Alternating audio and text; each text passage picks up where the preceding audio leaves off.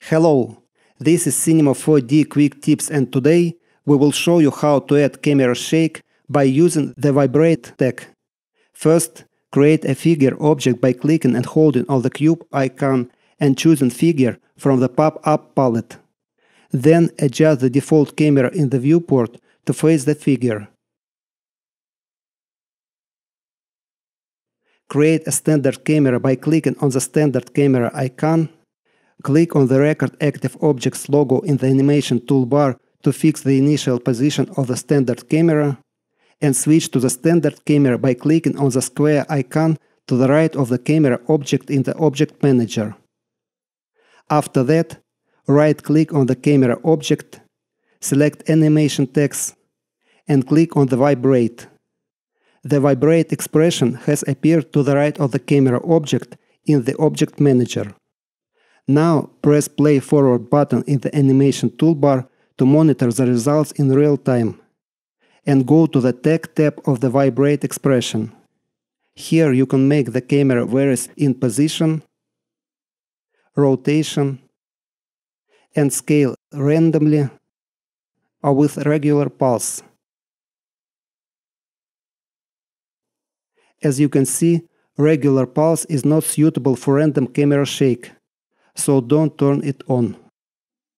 If you want to simulate camera shake in the hands or on the shoulder of the standing operator, small variations in the position, with amplitude about 3 cm in X and Y axis, and frequency about 1, and small variations in the rotation, with amplitude about 0.5% in all 3 axes,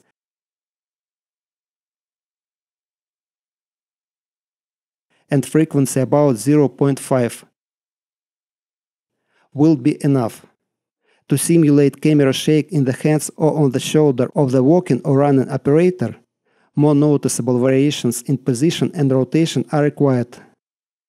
Let's animate the camera towards the figure. To do this, go out of the standard camera by clicking on the square icon to the right of the camera object in the Object Manager, stop the animation, adjust the default camera in the viewport so that you can see the scene from the angle. Click on the camera object in the Object Manager and go to the Coordinates tab.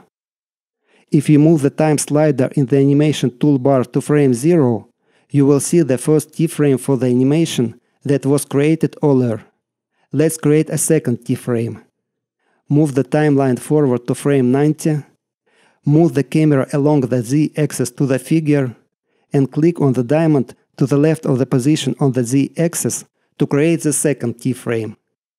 Then click on the Play Forward button in the animation toolbar and switch to the standard camera. Now click on the Vibrate expression to the right of the camera object in the Object Manager and go to the Tag tab. In the Position section, increase the vibration amplitude to 10 cm along the X-axis, this represents side-to-side movement, and 20 cm along the Y-axis, this reflects the up and down movement while walking or running, and also increase the frequency to about 1.5. When walking or running, rotation vibrations usually also increase both in amplitude and frequency.